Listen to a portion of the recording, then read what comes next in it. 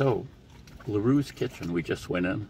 I bought a Zurichi rice cooker, $13 at Goodwill, and their 2-paddle bread machine for $10, yard sale. And so you look at those things new, and the you know, they got so many different of the rice cooker models, but a model that looks similar to mine, $200. And I didn't even see if they had the, yeah, no, I did. Something similar to mine in the bread machine was $300. So according to them, I got $500 worth of equipment for less than $25. Pays to shop around. They do have a good selection of things in there, odd things. Got some cookbooks that I've never seen before. You know, and they've got like set up for bread, which is kind of good. Some of the more expensive cooking containers, let's say, you know, there was this idea of the artisan bread originally. When that became popular, people were using Dutch ovens. And so you'd heat this Dutch oven up, then you'd open it up, put the bread in without burning yourself, put it back in the oven. And because the Dutch oven had been preheated. But then you go a step up from that, and what they had in there, and this one looks smaller. I don't know if this is the same size, but the idea, and it was like $300, is you've got this flatter pan, and a dome top. So when you pull off the dome top, there's no sides basically. So the idea could be, this is hot again still, you set that aside, you put your bread in it, then you cover it back up, and you're not running the risk of, you know, dropping it in and burning yourself or whatever. But like I say, $300, that's quite a bit. Although I've noticed some of the YouTube channels that are really, really into bread, you know, cooking with, you know, in that type of, you know, container, to get the idea is to get the crispy crust and all these other different things they're going for, that some of them use this, you know, $300 container to cook the bread in. And I won't be going there. I have a smaller Dutch oven, and I thought maybe I should, just for a try, you know, like cut a loaf in half and try making them in that smaller Dutch oven I have. And of course you get really bold, and you go out and you cook the bread outside using charcoals under and on top of it. And you can cook bread that way too. So there you go, my little trip through LeRoux's Kitchen is going to be coming up right now. Bye.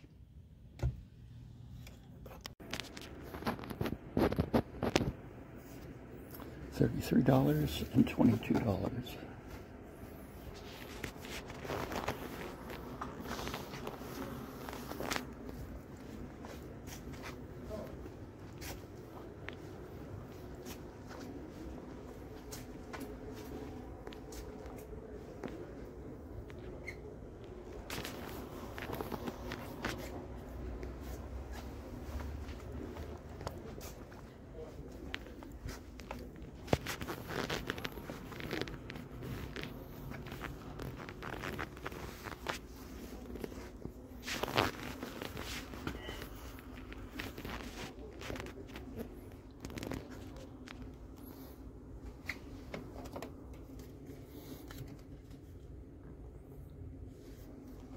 This is the closest to my model at home.